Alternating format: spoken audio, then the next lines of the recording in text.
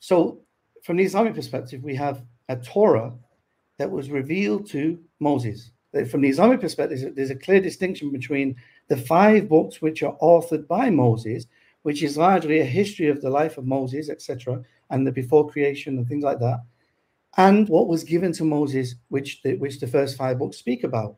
So from the Islamic perspective, the Torah is a book given to Moses, right? Yeah, I want to correct John on one thing. No, I don't follow the Quran alone when I make my position. You did say something. You said the Torah was given to Moses. Now, can you, as you're finding the hadith, can you show me in the Quran and the hadith attributed to your prophet where it says the Torah was given to Moses? Because I have hadiths that say you're wrong, but I'm going to wait. So you said 2 things. You said the Torah was given to Moses. I want you to show me in the Quran where it says the Torah, not the book, not kitab, because I'm going to make my challenge clear. You misrepresented me, but that's okay. Yeah. The Torah was given to Moses. And I want you to show me in the Sunnah where your prophet said the Torah is given to Moses alone, because I have statements to the contrary from the Sunnah and the Salaf. But I'm going to wait to see for your evidence. Go ahead. Okay. So this is you're doing I don't want to say it, but you're doing that thing where Christians say, okay, if you show me in the Quran or where it says Jesus is God, I'll become a Muslim. I'll become a Christian. A false analogy, John. This is the thing. Like you basically, the fact that it says book is it's understood that the Torah was given to Moses. Okay, the Torah is a law that was given to Moses, and Moses was given a kitab, a book. How do you know the Torah is given to Moses? Because I have statements from the Salaf. See, you again attacked strawman and misrepresented the argument. It's not analogous to you asking me where Jesus said, I am God. Because I have statements from the Salaf saying that the word Torah was used for all everything. The yes. The two. So you know that. Yes. Say it again. Wait. I want people to hear this. Say it again. I've not said it yet. I'm about to say it. Oh, okay. So let's now put that canard aside. What you're doing is using a statement. Huh? What I'm doing, not you. What I'm doing. But you're using a statement from some of the Salaf, some of the early generations, who said that sometimes when referring to the Torah, they refer to the whole Old Testament or the whole scriptures of Christians, not just the Old Testament, but sometimes the Talmud or other scriptures. That it's more general. So, John, can I ask a question? Why is it took me to nail you for you to admit that? Because you're recorded now. It's recorded. No, that's not a dalil, though, Hassan. You know the principles of Islam. See, this is the waffling, John. John. Okay. See, this is the thing. If you don't want to listen, you just want to butt in. No, I listen to you. I'm trying to correct your misinformation. Let me and Chris carry on with our conversation. Go ahead. Let me and Chris carry on with our conversation. No. Originally, the conversations are going to be between Avery, me, you, and your buddy after Ramadan. Ramadan has long gone. No problem. We can arrange that. Go and arrange it with Hamza. Waiting. And you mentioned me by name. We're ready to debate. Now, can you stop waffling like you said? Can you now? You can. You're waffling more than Waffle Burger. Let me just speak to Chris. I came on here to speak to my fellow. Did you just admit, John? I'm here to speak to Chris. If you want to listen, you can. John, did you just admit? Here we go. This guy's you don't want the evidence. He's in panic mode. He's in panic mode. John, did you not just admit for the world the Torah means more than the books of Moses? No, not at all. Ago you said it's the Torah given to Moses. Not at all. You totally misunderstood the statement of the Salaf. You totally misunderstood the statement. Let's open my article. Let's see if I misunderstood. Okay. Don't run. Chris, am I able to carry on speaking to Chris or not? Yeah. After now we correct you. See who. Okay, so we've just been hijacked. Chris, I invite you for a conversation on your channel. No, don't run away now. Don't go nowhere.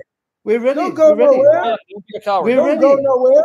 We're ready. No problem. You and Hamza were supposed to give it to Sam days ago. Weeks ago. You want to speak? You and Hamza said that you guys were supposed to come weeks ago. What's going on? Me and Chris were going through his presentation and speaking about Sam and I've been waiting for you and Hamza for weeks. What's going on? Now Sam came to interrupt, and you guys don't want to. What's up with you? What's up with you and Hamza, John? We're ready. No, you're not ready. So where's Hamza? See, Chris has brought something substantial to speak about. That's why I came on to answer and speak to him. You guys don't want to hear it. You guys don't want to hear it. Okay. You guys don't want to hear it. Here, I'll give you 5 minutes to show me. from it's not about you giving 5 minutes. Me and Chris are having a conversation. He's a straight panic mode. He's in straight panic mode. Okay, say what you want, God Logic. We can debate you. We can debate Sam, debate Chris. This is why you got. I was enjoying the conversation. Open up the article. Open up before he runs. So, Chris, just before I go, yeah, sure, I got you. Yeah. Okay. John, don't go. We can have a conversation.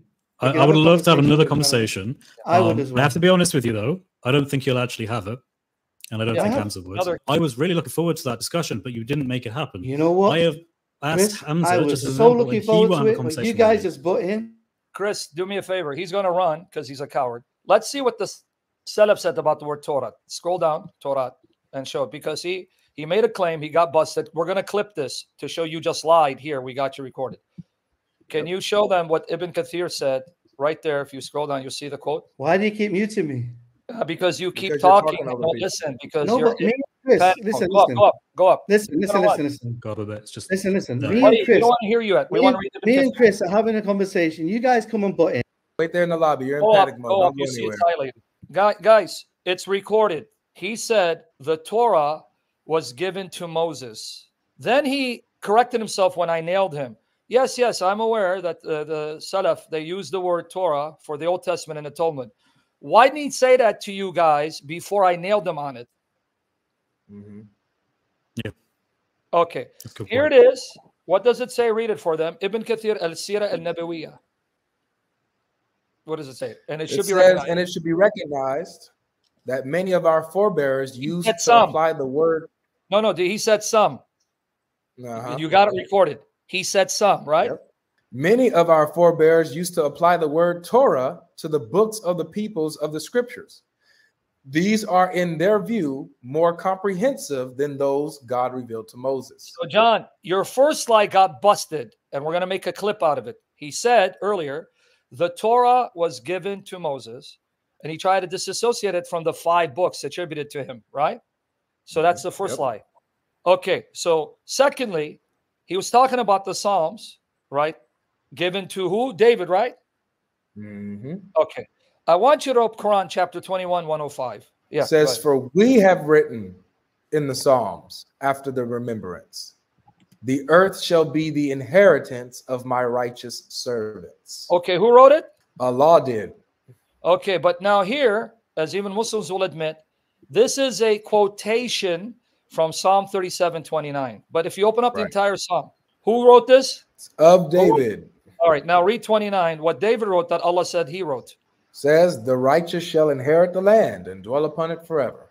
And now the word land, even in Hebrew, can mean earth or land. Yep. But now you see, David wrote Psalm 37:29, right? Yep. But Allah said he wrote that in 21:105. Yep. His Quran says the way the Bible is written is actually Allah speaking and writing. That's what it says. Yeah. We have written. So did Allah come down and write it for David? That means our view of inspiration is actually confirmed in the Quran.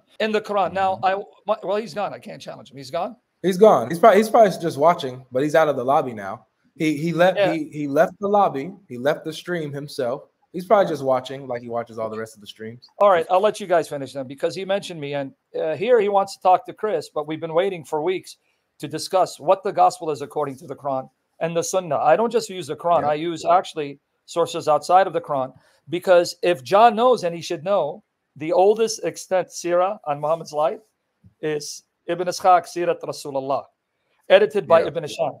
Guess what the gospel is according to Ibn Ishaq? The Gospel of John.